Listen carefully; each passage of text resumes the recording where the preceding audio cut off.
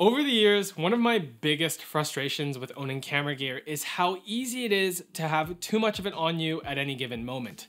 I've definitely been guilty of overpacking my bags to the point where I slow myself down and actually get in my own way creatively because I tried to bring every combination of gear I could possibly think of for a day of photography. Today, I'm going to talk about the items that have made the cut to deserve a place in my everyday photography setup, and I hope this helps you make these decisions for yourself. Let's start with the core of the setup, the Wandered Rogue 6-liter sling bag. For daily outings, I've opted not to use a backpack just because if I give myself more space, I end up filling my bag with things that I don't actually need every day. The Rogue is the perfect compromise to this problem. It's a thoughtfully designed bag that takes advantage of all the useful surface area of the bag with loads of small zipper pockets and pouch areas to fit all kinds of accessories. The main compartment has padded dividers that can be folded down to compartmentalize items vertically. You can easily fit one mirrorless body with 1 to 2 lenses depending on your setup in this main area. There were two main features that sold me on this bag. The water bottle and tripod holder, which folds down and can be put away when not in use, and the laptop compartment that folds down when you unzip the bottom of the bag. This pocket fits up to a 15-inch laptop with a sleeve on it. This is huge because it means I don't have to compromise on bringing a laptop to do any on-the-go editing or general work. Moving on, the camera I choose to use on most days of photography is my Leica M10. The M10 is 7 years old now. I've owned mine for about 3 years, and it hasn't disappointed me. For those of you out there who have never tried a Leica or think they are overpriced, I completely understand your perspective. Before I owned this M10, I was with you. I never thought I'd be interested in a Leica and considered it far too expensive for a single stills camera, especially one that does not have autofocus. That was until I actually borrowed one and started using it. The Leica experience is definitely not for everyone, and you may even be a person who could be worse off using one. There are plenty of cameras that would provide much stronger price to performance ratios. However, for me, I have never enjoyed using a camera system more than my M10 despite shooting with a lot of other cameras over the years. The small form factor of the system, simplicity in the buttons, and exposure controls round out a very fun shooting experience, and I absolutely love the lens selection on the M system. Speaking of which, my usual lens of choice these days is the Light Lens Lab 50mm f2 Speed Pencro. I made a full review video about this lens a while back, but here's a quick overview for anyone who has never heard of this lens. It's a replica of a classic cinema lens from the 1940s that still is popular today among commercial and Hollywood cinematographers. It has a very vintage look, and it's particularly soft wide open even in the center, but the bokeh and rendering of faces on this lens looks great to my eye, and it's a lens I really enjoy using. It gives images a very cinematic quality to them. It's also a lens that you can adapt to any modern mirrorless camera, so I often end up using it on my Fuji cameras as well.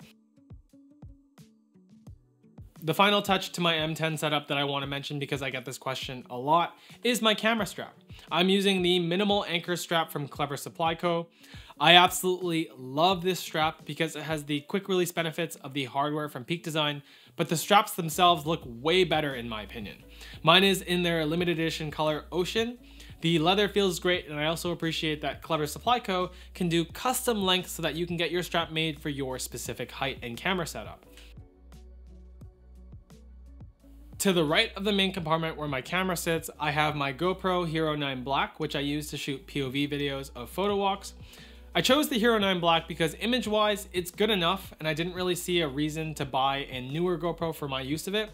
I also have the GoPro mounted to the Ulanzi GP16, which is just a simple magnet mount that I can wear on my neck and mount the GoPro to my chest in a much more minimal looking way than the typical GoPro chest mount. Along the back of the bag is where I store this slim travel pouch from Moment that holds a bunch of stuff.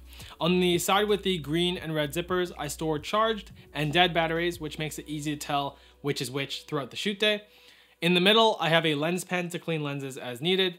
On the other side of the pouch, I have the Sabrinth 4TB Rocket Nano V2 SSD. This drive has been a good recent addition. It's super fast to work off of and write to, and it's the smallest SSD I've ever owned. It barely takes up any space, and I love that I don't have to offload it to my home storage that often because it's 4 terabytes. I also use Sabrinth's 256 gig SD cards in my cameras. This isn't sponsored, but I think Sabrinth is underrated because all of their camera media is both relatively affordable and performs great. I also have a Juice Systems Type-C dongle just in case I ever need to connect extra devices or I'm transferring media to a client on the go. When I'm sitting down to do some editing somewhere, I like using these non-slip silicone pads that stick onto the back of my laptop to keep my cables out of the way and give myself more space on my work surface. These things are like $5 on Amazon, and I like that unlike Velcro, you can take them off so they aren't an eyesore on your laptop when you don't need them. On the topic of my laptop, I'm currently using a Dell XPS 15, which I picked up in late 2020. It's an Intel i7 1070H with 32 gigs of RAM and a GTX 1650 Ti. Despite the spec being slightly older, it still works great. This has been all I've needed for my photo editing work, along with any general internet browsing or writing for this channel. It's possible I'll upgrade to something in the near future so that I can do more on-the-go video editing, but I'm still really happy with the performance of this laptop for photography.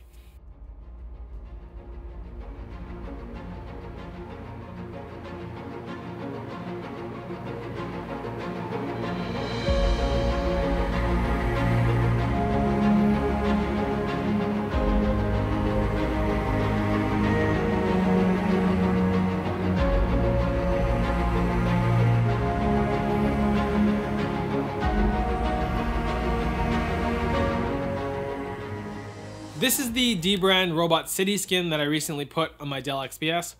Check out how detailed it is. Just as there are so many little scenes, there are also so many different style options of laptop skins that dbrand has so that you can find the skin that's perfect for you. There are so many different color and texture options for so many devices.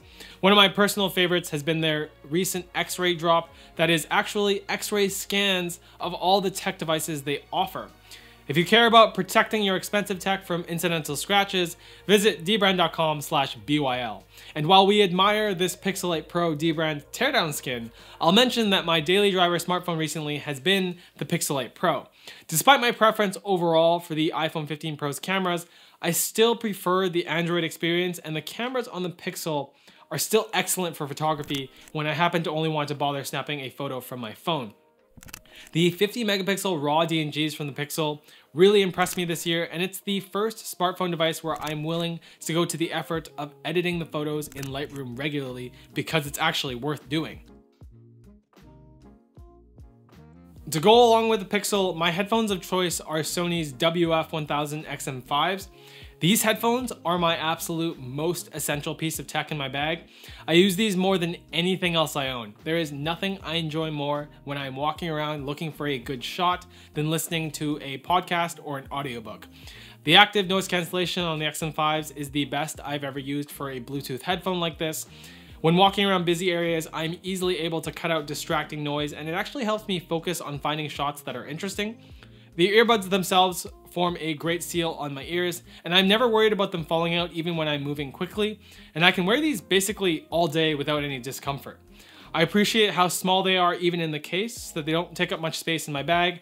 On top of everything, they sound great, and the battery life is much improved from my previous pair of Sony XM3s.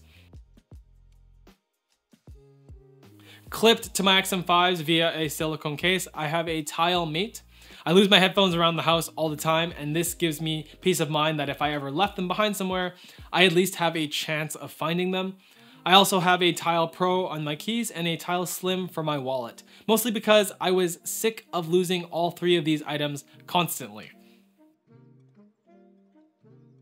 Lastly, in the top flap of my Rogue, I also sometimes store one of two filters, a 5% Cine Bloom filter from Moment, or a Tiffin Glimmer Glass in Strength 1. Both of these filters can give a distinct character to images that bloom slightly but in different ways. I find I use them mostly with sharper lenses than my Light Lens Lab 50mm, which does not need any additional character. You can do these kinds of effects in post, but I also find it's more fun to do them in camera when a shot calls for it. that is my entire everyday photography setup. I've gone through many iterations of this over the years, but I'm finally happy with this minimal-ish setup that at the end of the day just lets me enjoy having fun taking photos out in the world wherever I am. If anything in this video is of interest to you, I have put links to everything in the description. If you like this video, please consider subscribing.